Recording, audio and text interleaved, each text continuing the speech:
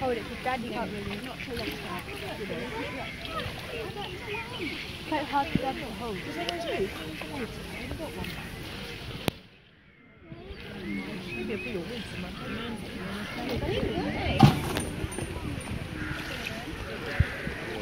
Folks, welcome along. Hopefully they'll make their way over slowly but surely. They're a little bit like sheep. If one comes over, the rest aren't far away. But we're just going to take the chance this morning to tell you a little bit about flamingos. So the first thing to tell you is that these are greater flamingos with us this morning.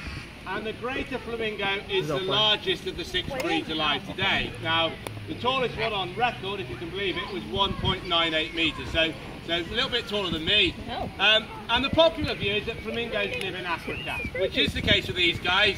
But you actually find most species of flamingo living in the Americas. So that's anywhere from Chile up through the Andes Mountains, through Central America and the Caribbean, and even into Mexico and parts of Florida now as well. Depends on what Donald Trump does with the wall, I suppose, with that. But as I say, the greater flamingo that we have here is largely an African bird, but they are now spreading further east. They're regularly breeding in the Middle East and in parts of India and Pakistan. And last year they were sighted in 14 different countries in Europe as well, so they're moving west also.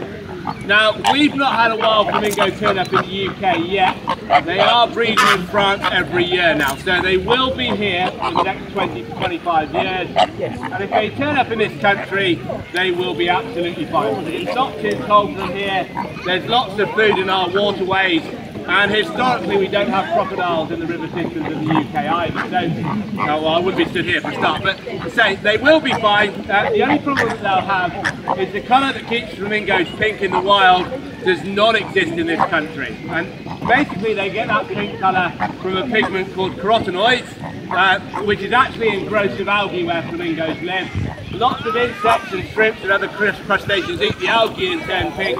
And then the flamingos hoover up the crustaceans and turn pink. So it comes up through the food chain. Here, they'll eat in the river all day long, but we don't have that pink colour.